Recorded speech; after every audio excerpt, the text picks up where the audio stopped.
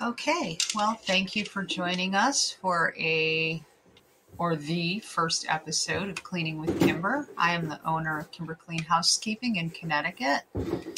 So the first thing I'm doing is assessing what this bathroom needs today. This is a small, full bath. It's fairly clean.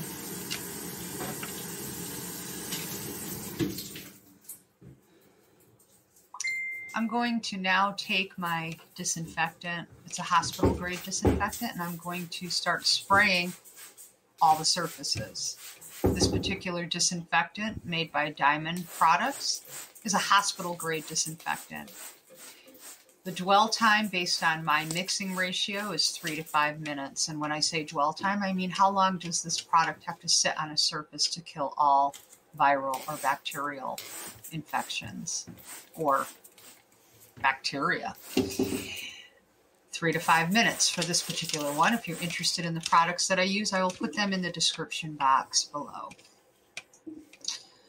So that being said, I am now going to grab, that's my paper towels. I'm grabbing my toilet brush. Okay, there it is. This is a commercial toilet brush. I love them. It's not really a brush. It's this odd little mass of material that does such an amazing job at cleaning and scrubbing toilets. My white eraser, and that is a blue microfiber that is made for glass surfaces. I'm getting it wet and hot. It is clean, so therefore I'm going to use it on my mirror. I'm letting my white eraser get hydrated while I wash my mirror with that clean microfiber. The beauty of using it while it's clean and fresh is you can use it on the mirror because it has no cleaning products on it, and you really don't have to use paper towels to dry it. It'll dry streak-free and beautiful. These are the microfibers I use when I go in and do an entire house of window cleaning because I don't have to use paper towels ever. Just clean hot water. Sometimes a squeegee depending on the windows.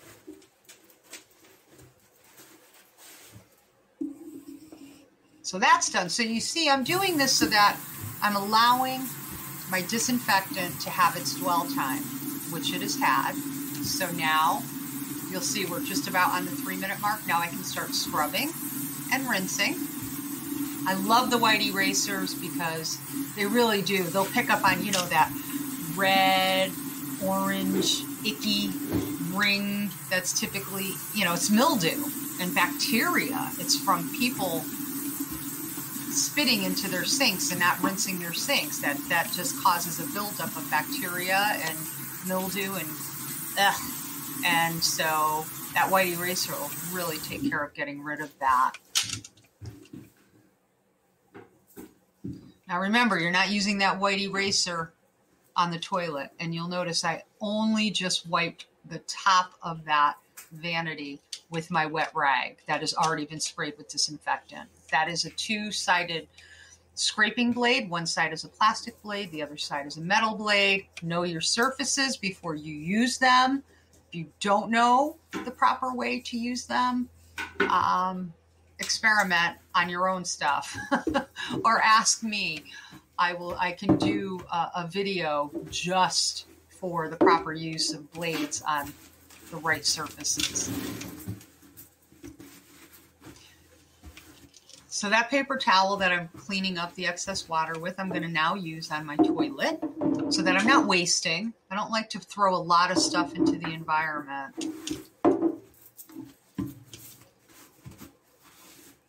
You will notice in my caddy that I use an ostrich feather duster, way better than Swiffers, because you're not throwing anything into the environment. And in my opinion, I think the feather dusters do a knock-up job, like way better than anything else, truly. See, there it is. My caddy probably weighs 20 pounds because I carry everything, all kinds of tools. And I'm going to do a video where I break down my caddy and let you see what I carry. When I go into a home, I typically only bring my caddy and my paper towels, and I do all of my wet work first, and then I bring out my caddy and I get my upright vacuum cleaner and my duster.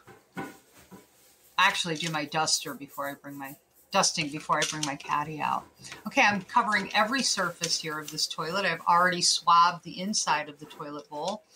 Now I'm going around all those little fasteners and bolts and hinges, and you want to make sure you're hitting every surface, not just the top surfaces that you can see, but the underside, the baseboards surrounding the toilet, the base of the toilet, and the flooring around the toilet. All of that has to be disinfected. You're better off doing it with paper towels and disinfectant than trying to mop it. Mopping is not going to disinfect those areas, and you're never going to get in there good into all those little nooks and crannies. All right, hurry up, Kimber. Get that toilet done. Let's go. Let's get onto the tub. I don't even have the patience to watch myself sometimes. But in all honesty, when you're doing residential cleaning in a typical average bathroom of this size, it shouldn't take you any more than 8 minutes, unless people are slobs, which we've all encountered that.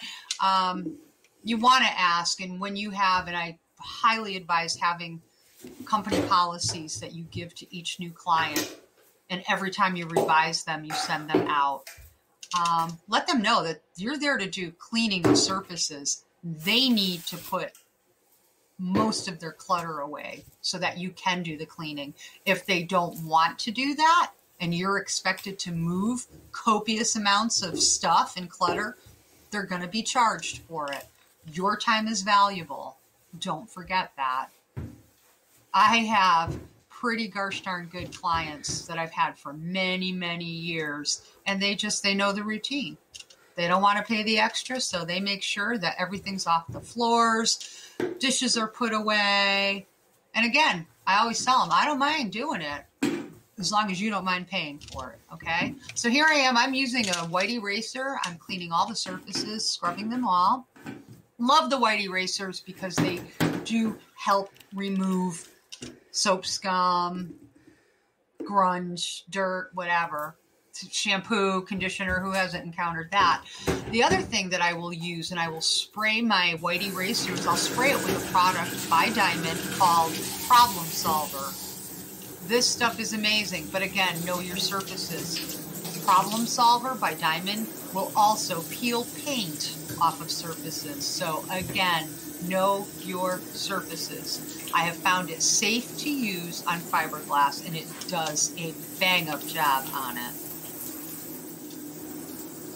You always want to approach cleaning using the least caustic method first, right? Before you have to resort to something like Problem Solver. But it happens. You want your final product, your final results to be absolutely stunning. That requires knowing what the right product for the job is.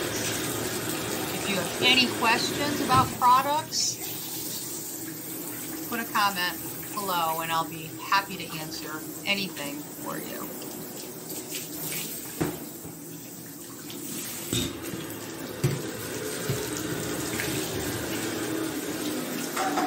Well, this has been fun.